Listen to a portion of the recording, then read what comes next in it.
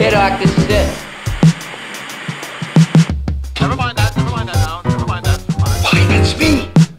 Look at me. I'm an old man. I'm Dr. Emmett Brown. I'm standing here on the parking lot of... Thank God I still got my hair.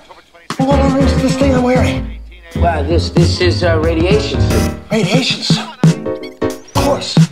Because of all the fallout from the atomic wars. This is truly amazing. A portable television studio. No wonder your president has to be an actor. He's got to look good on television. Whoa, this is it. This is the part coming up, Doc.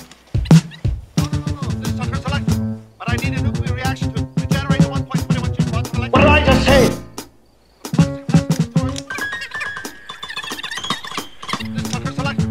But I need a nuclear reaction to generate the 1.21 gigawatts of electricity. 1.21 gigawatts!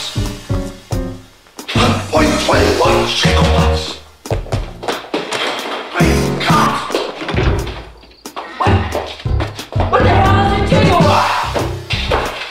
How could I have been so careless? 1.21 gigawatts!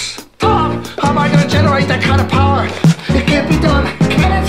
Doc, look, all we need is a little plutonium. Oh, I'm sure that in 1985, plutonium was available in every corner drugstore, but in 1955, it's a little hard to come by.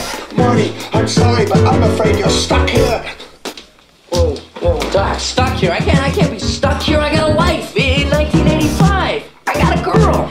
Is she pretty? Oh, she's beautiful. She's crazy about me. Look at this. Look what you wrote here, Doc. I mean, that says it all.